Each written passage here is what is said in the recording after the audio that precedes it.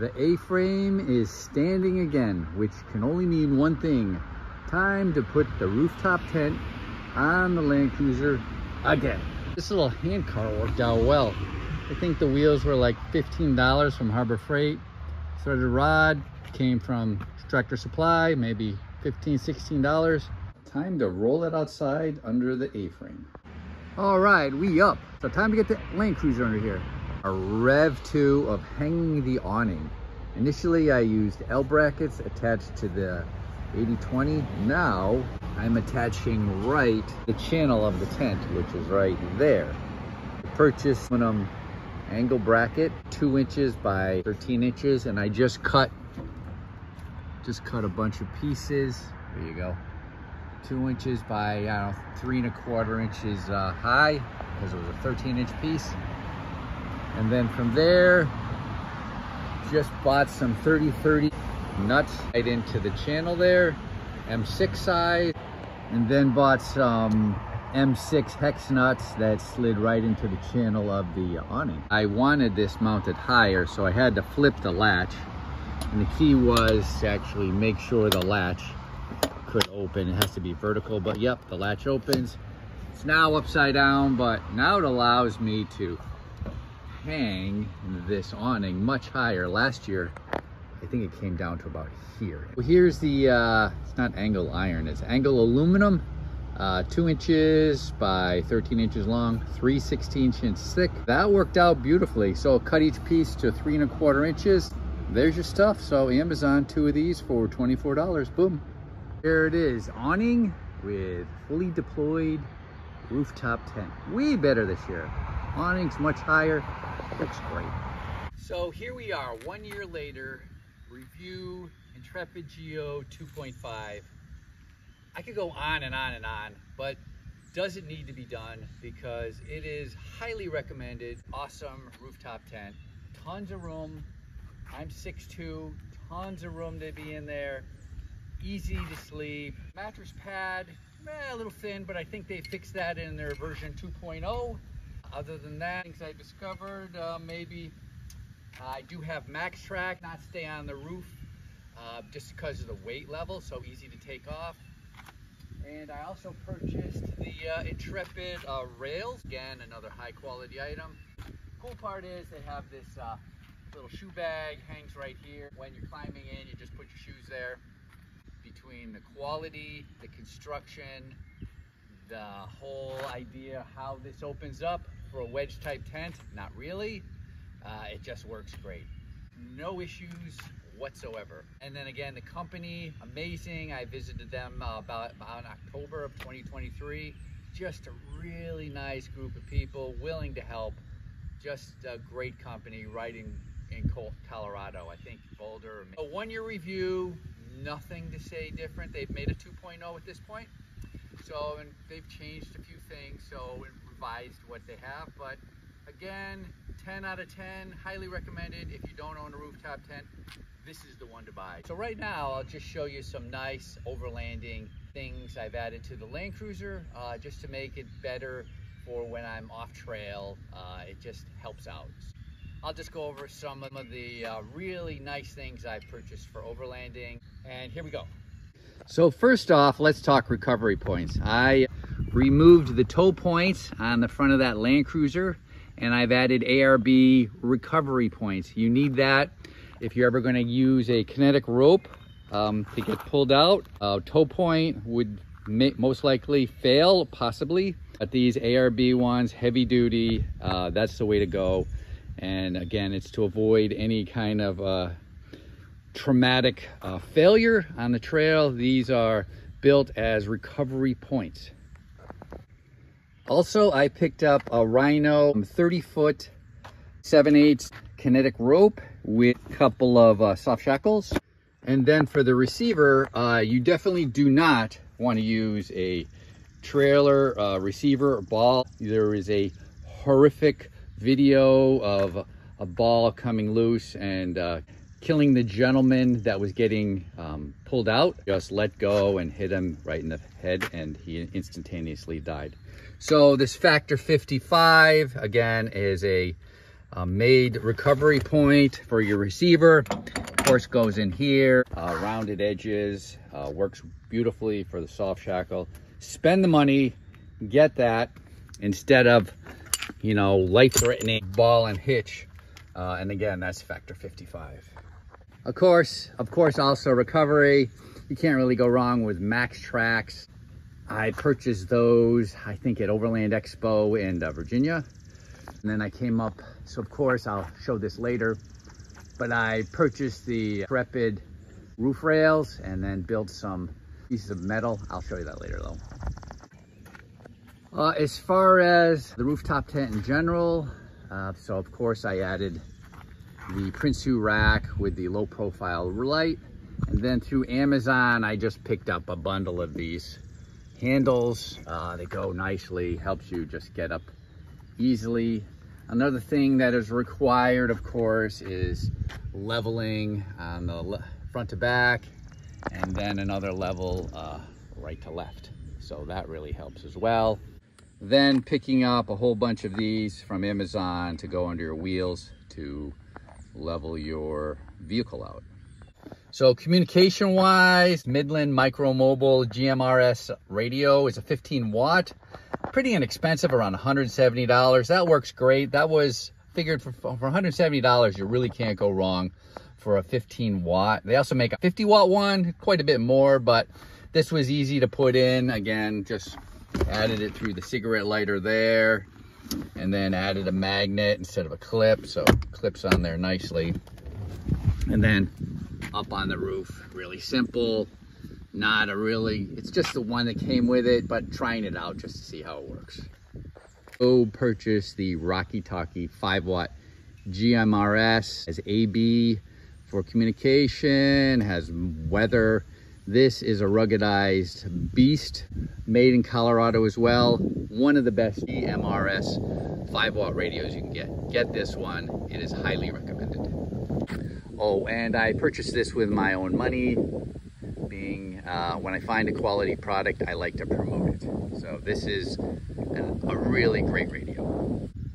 I also added a power switch by Garmin. It's a Bluetooth controlled, control up to 6 different devices via Bluetooth. Here's what the Garmin power switch interface looks like. You can see I can easily turn my front lights on and off. Rear lights, I used to have rear lights, and then side lights are set for dim. So pretty easy option.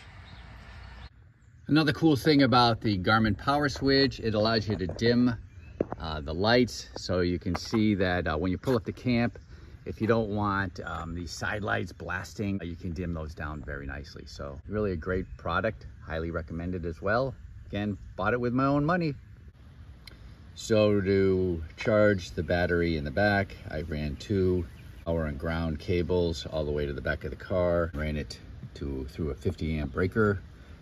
Those are 4 AWG wire, so that's plenty to run 25 feet to the back.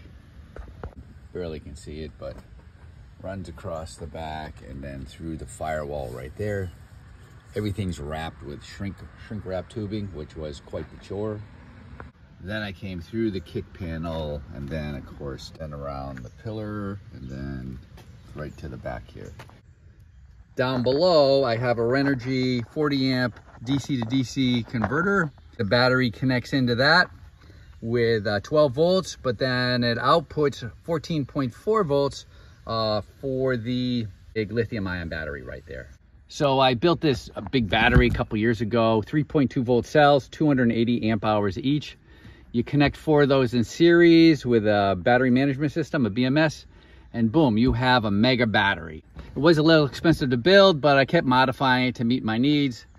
The battery interface also came with a Bluetooth interface. You can see if I zoom in a little, currently the Dometic refrigerator is drawing 3.3 amps, and I'm about at, you can see batteries at 240 amps, 280 amp hour battery, and I'm about 85%.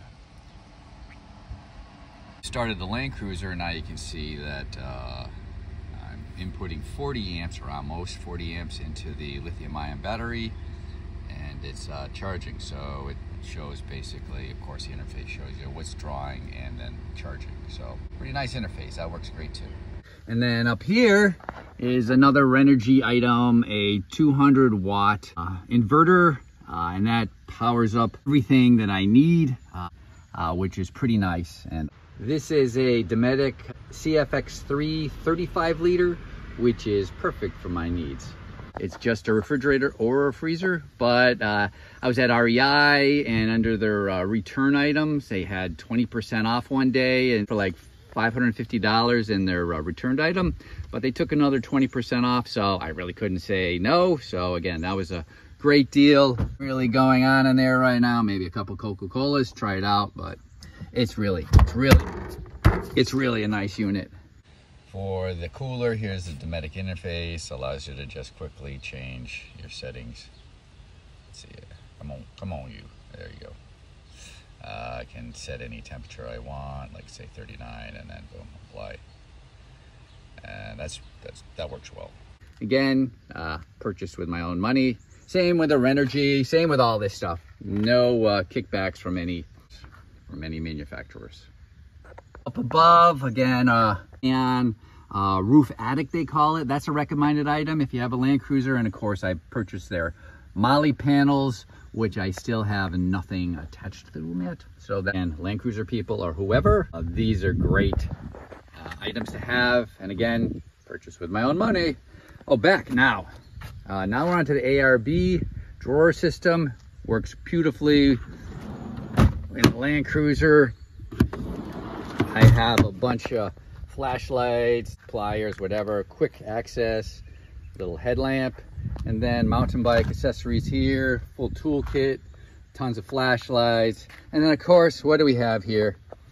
Yes, it's an espresso coffee maker. And then of course how can you go wrong? Whipping up the milk as well. And then yes, tons of Nespresso pods right there. So pretty funny that I put this here, but it works wonderfully with that 200 watt inverter, which works great.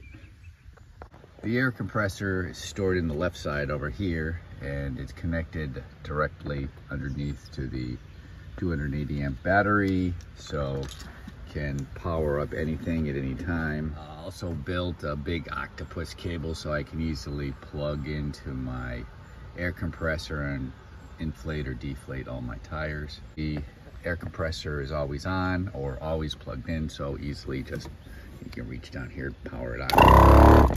There you go. So that's always ready to go. That was pretty cool. So that worked out well. Also, the ARB drawer unit, I opted to get slide outs for both sides because I wasn't sure where I was going to put a cooler. So these work out extremely well, I have to say, and it easily brings the cooler out, opens it, shuts, and then cool thing, I added a little one of those retractor cables for the electrical cord. Just see it just easily pulls the cord out of the way. I stole that from somebody on the internet. That was a good tip, so that works great. Couple other things I discovered, that this company makes a great magnet mount, very strong magnets. I use it on my dashboard, for my cell phone up here, and this thing slides in and out. That's a recommended item, and this is the company, and the cool part is easily allows me to attach my mic right to it for power charging telephones like that. So this is by, what's that name, Mr. Glass. This thing is about I think, what is it, 60 watts and 65 watts. So again, divide by 12, that's 5 amps. Everybody else has 2.4 amps for charging. This is a beast, highly recommended. You want to charge up your telephones or any of your devices, this is the thing to get. Fits right in the cigarette lighter. Buy this item. The Intrepid roof rails are just really quality product. Just grabbed some plate, mounted the MaxTrax mounting pins here and here, and it just worked out well. So again, another high quality Intrepid product, highly recommended. Go buy those. Here we are, ready to hit the road. The MaxTrax are on the roof, ready to go. Just reiterate that the Intrepid Geo 2.5 or the 3 or the Solo, highly recommended, probably one of the best products out on the market. Customer support, just amazing. Great company as well, and the people there, the work there are just great. So there you go, 1 year review. So now I hope you're in the process of purchasing your Intrepid Geo 2.5 or whatever version you buy, because you cannot go wrong. That's it.